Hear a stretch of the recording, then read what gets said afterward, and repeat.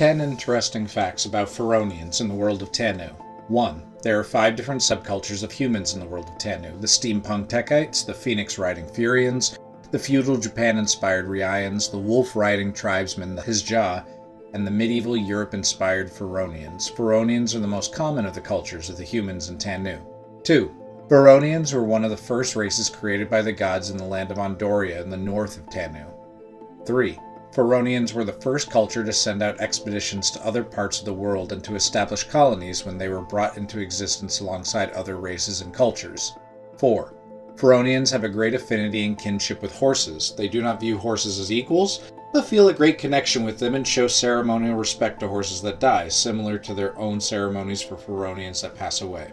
5. Gartilia is the main city capital of the country of Gartilia, the kingdom of the Feronians. This city was destroyed in the year 1003 and has been slowly rebuilt over time. 6.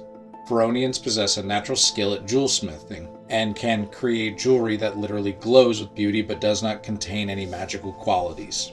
7. Feronians have a prejudice against Flaunt, the mermaids of the world. Flaunt were responsible for the curse that brought destruction and ruin down upon their capital city of Gartilia. Flaunt also desired the jewelry of Feronian craftspeople, but the Feronians do not desire their glowing beauties to end up at the bottom of the ocean. 8. The god that is worshipped by the Feronians the most is Morjan, the major god of light, goodness, and justice, followed by Yetin, the minor blue night goddess of sacrifice and hope.